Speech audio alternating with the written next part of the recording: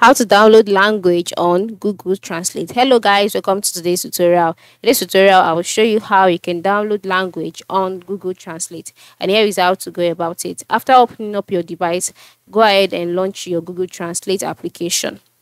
And after doing that, move to the lowest part of the screen where you can see the two languages, the one that you're translating and the translating language. Alright, so then the next step is to select the language you want to download. Is it English or is it Albanian? For me, yours might be different. Then after selecting the language, you'll be taken to the languages page, and then you will see the languages that you can download and the ones that you cannot download. The one that has the download options are the ones that you can download, and the ones without download options are the ones that you cannot download.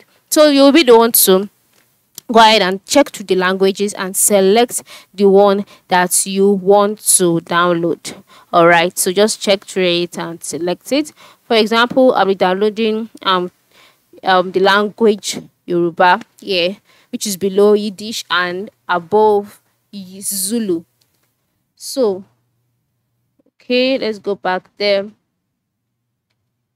Right. So after clicking on it, a prompt would be brought to your screen, which will ask you or which tell you the advantage of downloading the particular language, which means that you'll be able to translate this language even when you're offline by downloading an offline translation language. So click on download, and then just like that, you can see you download preferences. Do you want to download using Wi-Fi only, or you want to use Wi-Fi or mobile network? For me, I would click use Wi-Fi or mobile network, and then click on download, and then just like that, the language would be downloaded. And you can do this for as many languages as you want, as long as they have the download option next to them. So this is it. This is how you can download language on Google Translate. Thank you and have a good day.